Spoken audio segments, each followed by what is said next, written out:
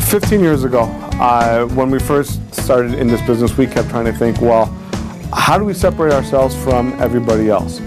And one of the things that we kept going back and forth on is like, well, what's that one thing that everybody talks about after every single event, like the morning after? What was the food like? The second thing that everybody talked about was the liquor, whether people went cheap with the liquor or if they went with the better bar. And here, I got the first two covered. Food and liquor, our food is our ace. It's our fastball.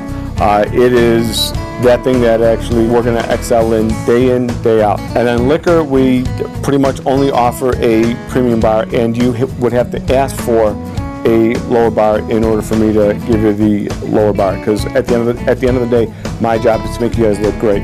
The food is home cooked, and you really feel as if you're invited to someone's home, where our staff, they really try to go ahead and take care of you. So we're here just to make sure everything goes smoothly for you. When you come here, we want to make sure that you're here to enjoy yourself. It's all about the details here.